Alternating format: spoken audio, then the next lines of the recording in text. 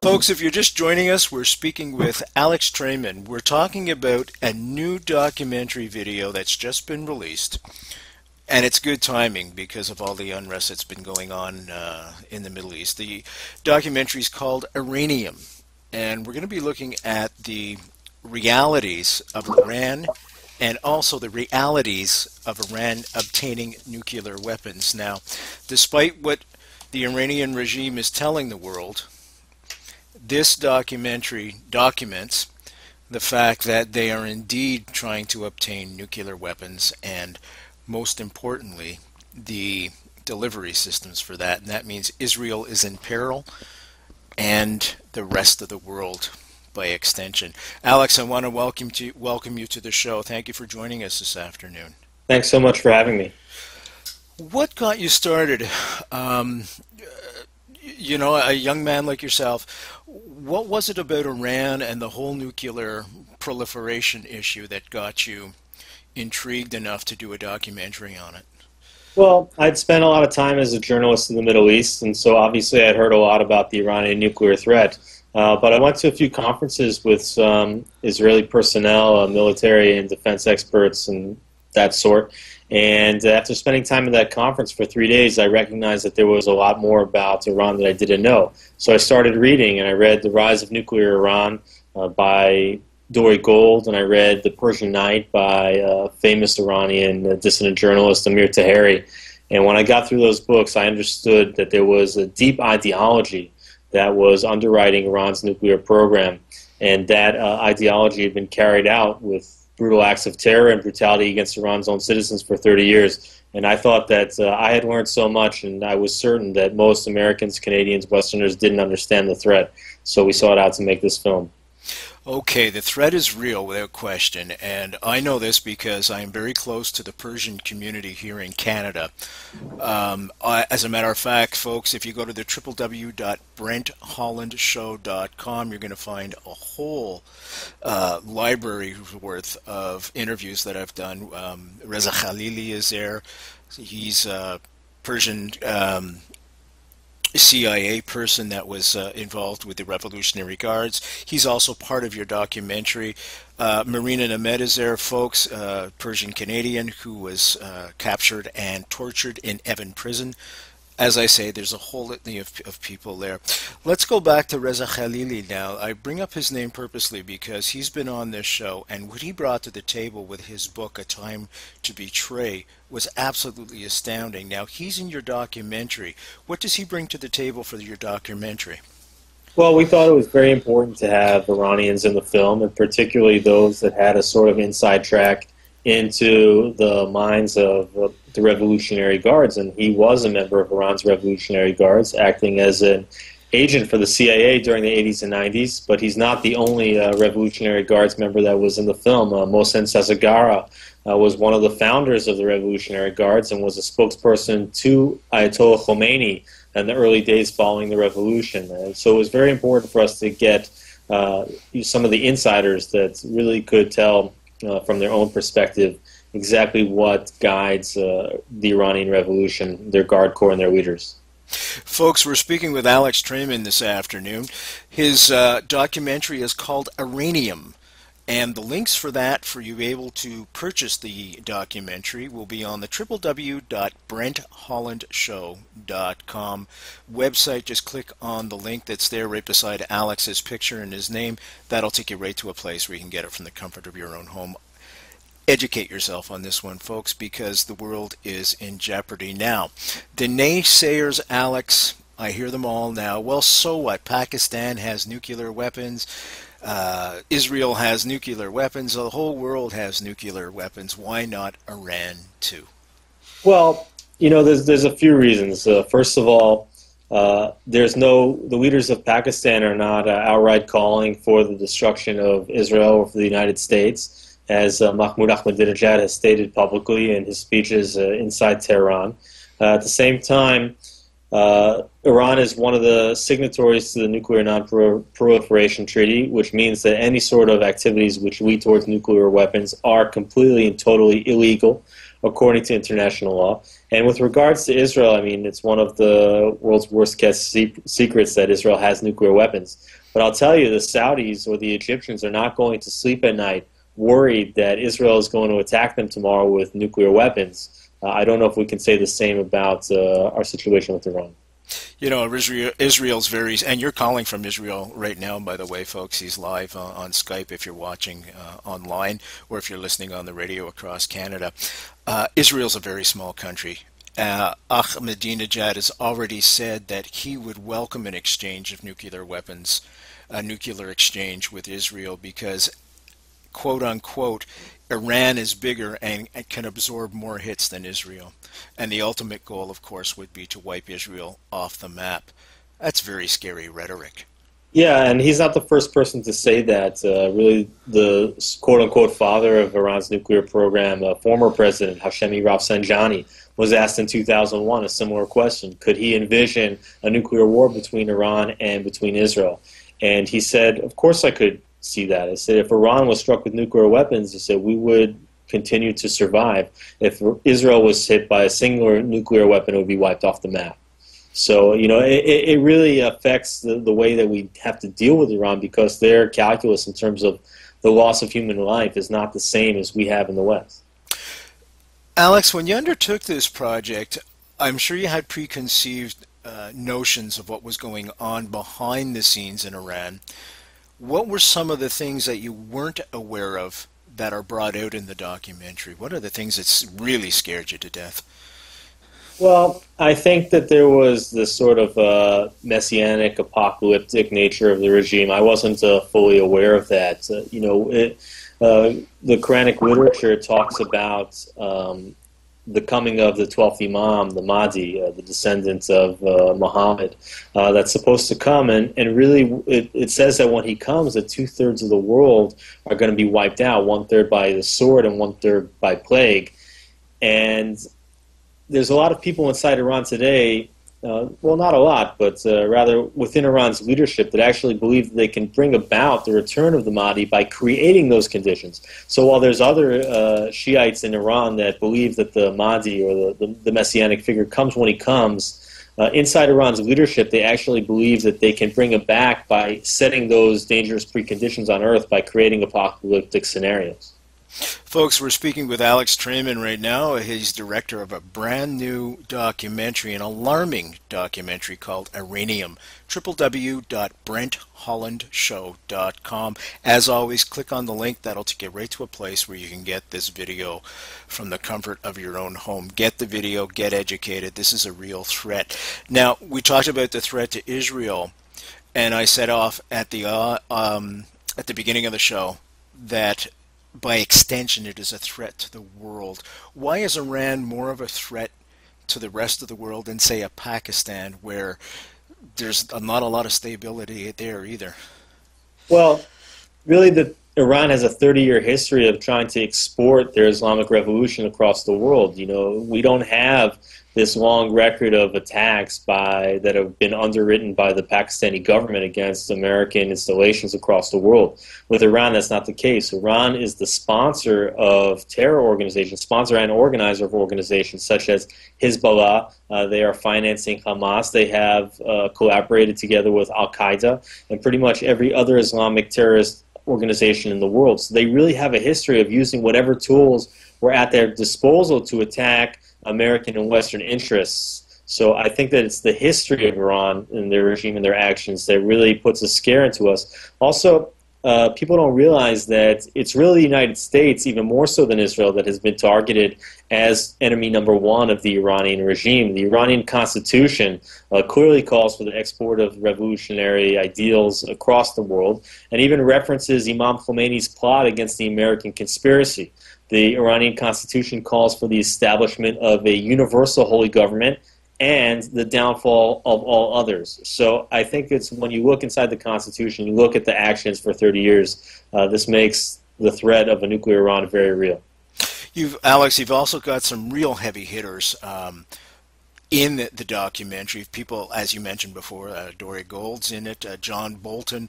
What were some of the revelations that they brought to the table? Well, I think the most stunning revelation was revelation rather was just how brutally we have misread the situation from the beginning of the revolution in 1979. You know, we called Khomeini some kind of saint when he came back to Tehran. We thought that he was somebody that we could work with, that he was some sort of a moderate, that he was committed to democracy.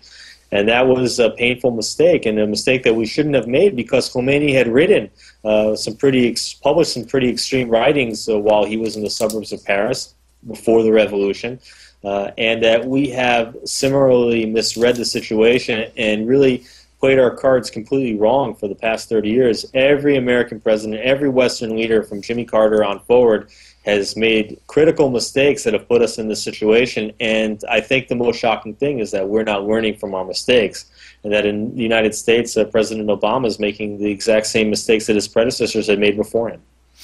You know, the similarities to what took place in 1979, the Iranian Revolution I'm talking about right now, folks, and what has just taken place in Egypt these past few weeks are alarming.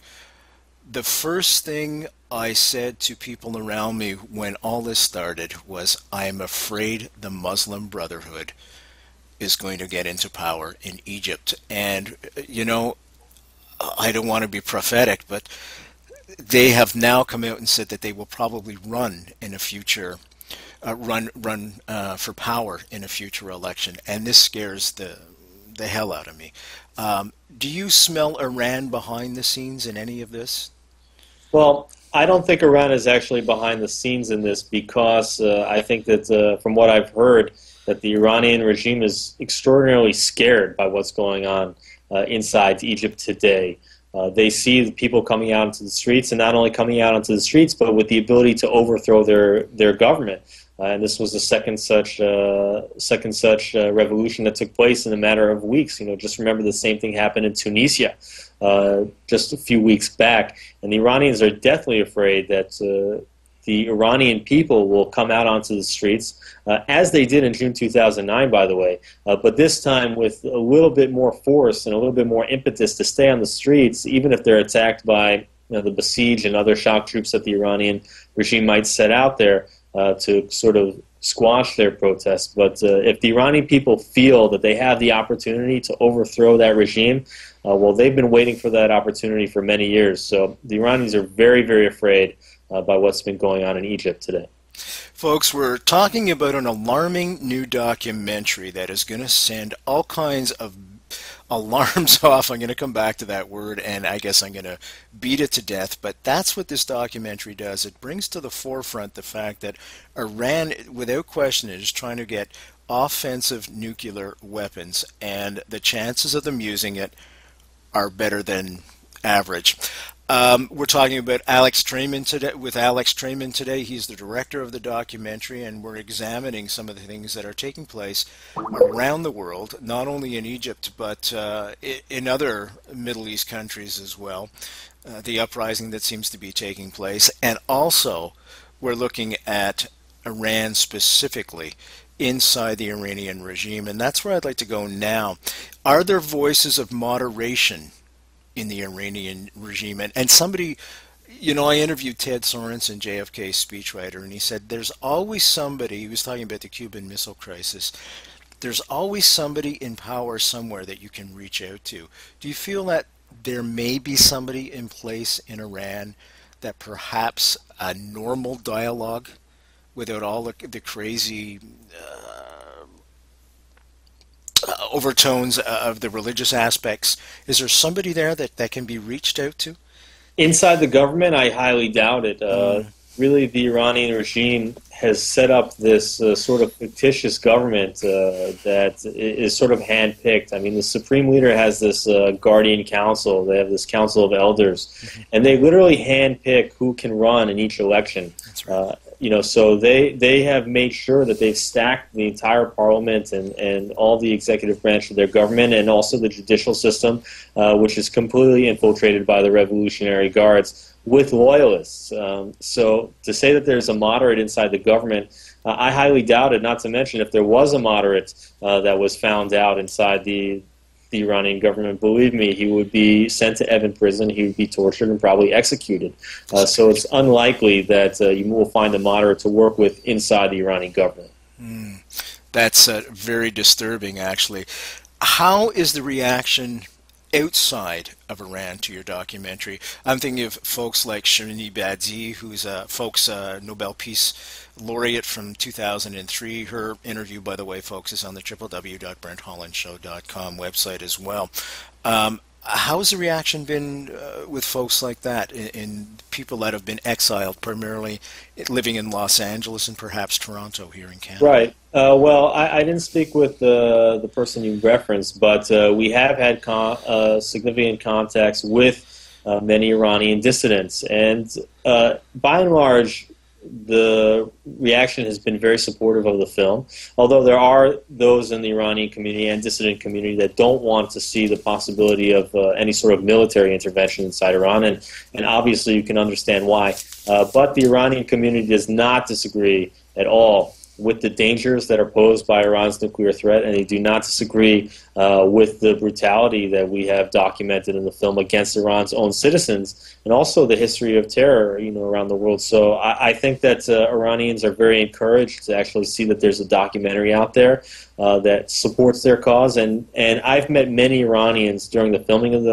the documentary, and also after we finished production. I can tell you that the Iranian people are very, very proud of their long culture. These are not Arabs. They're Persians, and they have a tremendous culture, which they are very proud of. They are very sophisticated people. They are polite, extraordinarily polite. They are fashionable. They are tech-savvy. They are modern. They are progressive. They really, truly believe in a separation of church and state, which obviously their leaders do not. And they are very, very hopeful that they can take their country back from the Ayatollahs.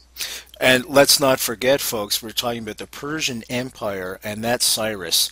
And Cyrus was responsible for the first declaration of human rights. Now, I want to qualify that.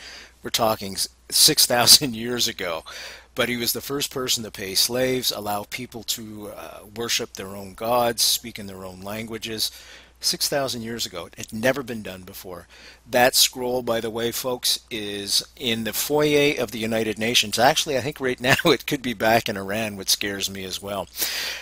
Alex, I want to talk some more about, I want to go in two specific directions in the next little while. The first one I want to go with is Canada, but after that I want to talk about Hamas and Hezbollah and the amount of funding that comes from Iran. By the way, folks, if you're just joining us, we're speaking with Alex Traiman. He's got an astounding new video out, an alarming one as well. It warns of a nuclear Iran. The video is called, the documentary is called Iranium. Easy way to get it, www.brenthollandshow.com. Click on the link, it will take you right to a place where you can get it from the comfort of your own home without even leaving as I look outside today. It's snowing here in Canada. Alex is in Israel. He's joining us. Let's go to Ottawa. Now, there was a lot of hoopla surrounding the first screening of this video in Ottawa in Canada, right here in Canada. Can you tell us that story? Sure. Actually the very first public screening of the film was to take place in Ottawa, and that happened kind of coincidentally. The film was supposed to be screened on January 18th. By the Free Thinking Film Society, and they normally hold many of their documentary films, which they show about once a month, in the National Archives, the National Library and Archives of Canada, which I'm sure that your listeners recognize is right across the street from Canadian Parliament and the Supreme Court. Now, the Iranian embassy actually called up the government and sort of demanded that they wouldn't hold the screening. And the National Archives actually buckled to the request, and they went ahead and they canceled the screening. Now, the organizer of that screening, Fred Whitwin of the Free Thinking Film Society, he was extremely dismayed, and he took the effort to reach out to Heritage Minister James Moore. He contacted him by phone, by email, even by Facebook, and somehow or another he got through. And Minister Moore insisted that the National Archives would in fact show the screening as scheduled on the 18th. And Fred Whitwin was actually going to the screening that day and had already purchased the food for the event, was planning on having the screening.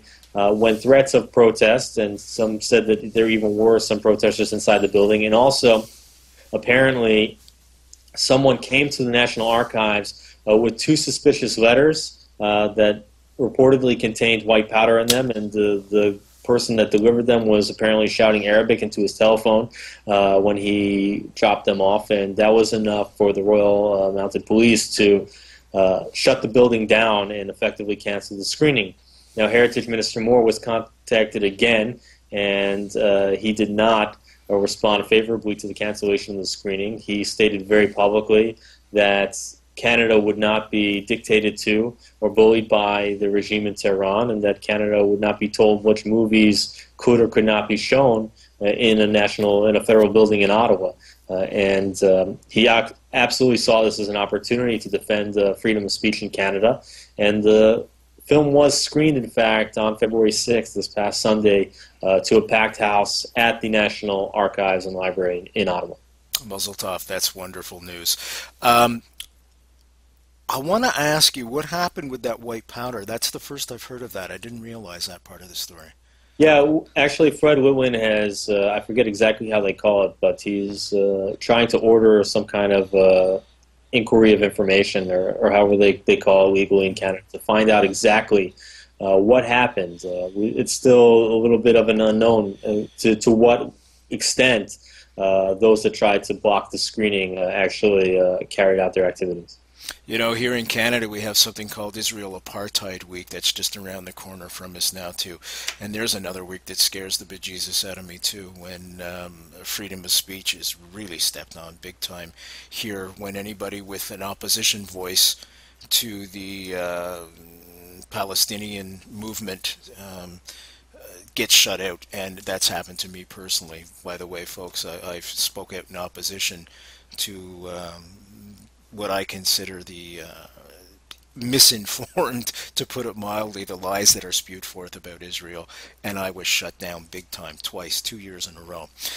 Let's talk about Hamas and Hezbollah. Let's start off with Hamas. Folks, if you're not sure, you know, many people listening right now know Hamas and Hezbollah are terrorist organizations, and they hate Jews, they hate Israel, but they don't know where they are. Hezbollah is in the north. They're in Lebanon, and they are financed, oddly enough, by the Iranian regime, and Hamas is in the Gaza Strip.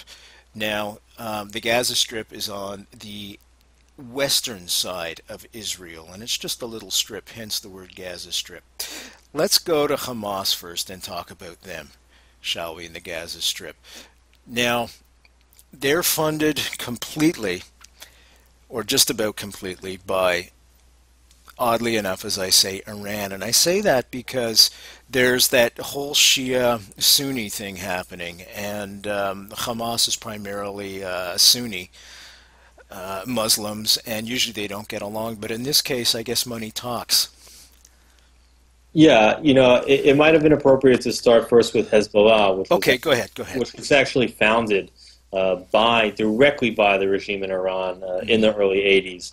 And they fund, as you mentioned, they're completely funding Hezbollah. That's their cutout. That's their proxy that they established. And through the success of that organization to inflict terror on American installations around the world, and Hezbollah is one of the most sophisticated terrorist organizations in the world, possibly more dangerous even than Al-Qaeda. And they have certainly carried out some of the largest attacks, terrorist attacks that we've ever seen in the world, such as the ones in Beirut in 1983, those two attacks there, which were responsible for the deaths combined of close to 400 individuals, and then throughout the 80s and 90s as well.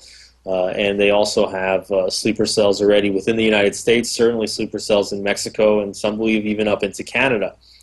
With regard to Hamas, as you mentioned, there is this sort of Sunni-Shiite divide, with Hamas being a Sunni organization, actually with its roots in Egypt's Muslim Brotherhood. Bingo. But these groups, even though they have significant beefs with one another between Shiites and Sunnis, when it comes to uniting against a common enemy, They seem to do that quite well. And I wouldn't say that Iran solely funds Hamas, but they are a primary contributor to their terrorist activities and have been responsible for the delivery of long-range missiles to both Hezbollah and to Hamas. Exactly. Now, the reason why I mention this is because, God forbid, Iran should ever get nuclear weapons. It doesn't take a genius to join the dots where they would give some of those weapons, even small little suitcase nukes, to either Hezbollah, Hamas, and we know for sure that they would use them. I mean, Hamas would just lob them right over, right into Israel proper, and that would be it. I mean, thousands would die just from the fallout. Well, we don't know for certain that they would use nuclear weapons. However, based on their 30-year history, we really don't have any indication that they wouldn't use them. And I think one of the other dangerous scenarios that that people should understand, because I'm certain that there are people listening to this program or to other programs that say, well, they're not actually going to do it. Well, we talked about the sort of human life calculation that we carry in the West. The Iranian regime certainly does not carry with regard to mutual assured destruction or retaliation that might occur. But think even about a scenario similar to September 11th, where a rather conventional attack was used to inflict terror on the United States, or it could be against Canada, against Israel, against Europe, wherever it is. Even just a conventional terror attack, if Iran is protecting Hezbollah and Hamas with this sort of nuclear umbrella, can you imagine the United States or whatever country was attacked carrying out a counterstrike? That nuclear umbrella sort of protects these terrorist organizations to operate almost freely without any consequences against them. Precisely. And, it's a very, very scary scenario, much more so than, I agree with you, than Pakistan is right now. I think this is the new Cold War, if you will. I think it's very scary indeed. Well, Brent, it's not a Cold War because Iran is actively killing Americans and Israelis, every day, and they've been doing that for the past 30 years. It's just that we're not reacting. Iran is responsible for the majority of insurgencies against coalition forces in both Iraq and Afghanistan. Weapons that are killing American troops there, have Iranian markings on them. The training to Taliban fighters against the coalition forces in Afghanistan is occurring inside Iran. So I don't think that this is a Cold War at all. I think that the Iranians are at active war with the United States, and we have yet to acknowledge that. Why do you think that is? Why don't we acknowledge it and react to it? Well, I think that we don't want to. I mean, the United States is at war, as I mentioned, in Iraq and in Afghanistan, and public opinion about those two wars is pretty unfavorable. And I think that the American people, and particularly the leadership, they don't want to engage, another enemy. And because they don't want one, they choose to deny it. Maybe they think that Iran just wouldn't strike. I mean, there's been no country that's used nuclear weapons since the United States did, at the end of World War II. And perhaps they believe that, Iran just wants those weapons to sort of achieve a status, as a nuclear power, but wouldn't actually use them. And so I think that we've created a paralysis. Iran has been in the news already for so many years that we have this sort of slow boil effect whereby the situation gets hotter and hotter, but we don't feel it. Do you think Israel will go in and take out the nuclear facilities? Well, I don't think that they want to do that, but I think that if it was a life or death situation, if they felt that they were in the final moments, I definitely believe that they would do whatever was in their power, militarily or otherwise, in order to take out Iran's nuclear program. And I'm very encouraged that they are looking for other ways of dealing with Iran's nuclear problem, including cyber warfare. Yeah, I agree. Yeah, I think it's a genuine threat, and I don't think it's a threat that Israel can afford to take lightly at all in any respects. And they're not taking it lightly. They're taking it very seriously. If only the rest of the world would take it as seriously as the Israelis are. Exactly. We're going to have to start to wrap up now, but I want to thank you both for making the time this evening, because I know it's evening in Israel right now, and also making the movie. I think it's fabulous that you've done something like this to initiate dialogue at the very least and alertness here in North America. Exactly, and that's the point of a documentary film. It's to raise a debate. I invite anybody to watch it, and then I invite people to challenge what they see. At least let's start talking about it, because we're not going to get from the point of view and public opinion where we are today of not wanting Iran to cross the nuclear threshold to the point where we need to be, which is saying that it's completely unacceptable for Iran to cross the nuclear threshold unless we advance the debate. And I hope that this documentary will do that, and I hope that people will watch the film, buy DVDs, organize screenings in churches, synagogues, community centers, college campuses, in any place where we can get more people to watch, and we can start talking a little bit more fervently about what I think is one of the most dangerous threats we face.